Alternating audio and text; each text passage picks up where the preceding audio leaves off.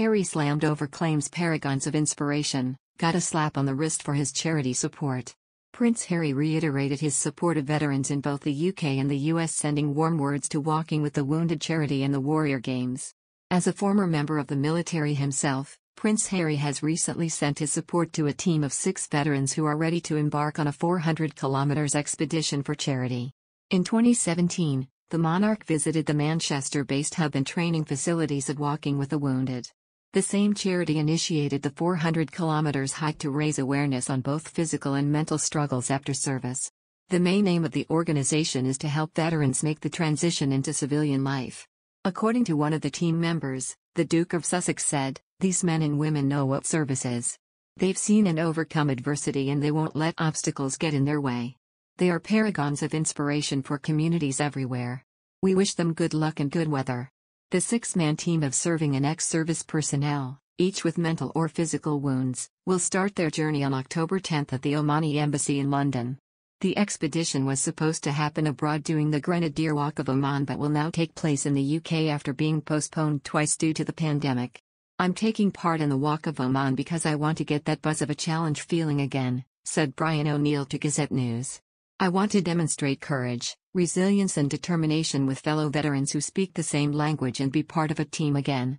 Mr. O'Neill is a veteran based in Colchester who served for 26 years and was deployed in Bosnia, Iraq, and Afghanistan. He left the military with PTSD due to exposure to multiple traumas and now works as a technical sales manager. From the other side of the Atlantic, Prince Harry has also recently supported another initiative dedicated to American wounded veterans, this time. On Monday, the Duke of Sussex and First Lady Jill Biden paired up for a virtual event honoring wounded service members who would have taken part in this year's Warrior Games, which was slated to be held this week in Orlando, Florida, but was cancelled because of COVID-related concerns. Prince Harry praised the U.S. military veteran athletes who competed in the annual Warrior Games, telling them that their recoveries can inspire their fellow service members.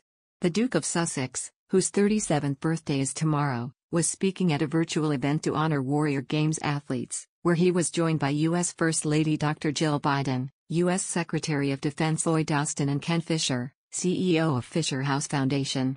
Both Harry and Dr. Biden, who have struck up a friendship over the years, had been scheduled to attend this year's Warrior Games, an annual sporting event that celebrates the resiliency and dedication of wounded, ill, and injured active duty and veteran U.S. military service members.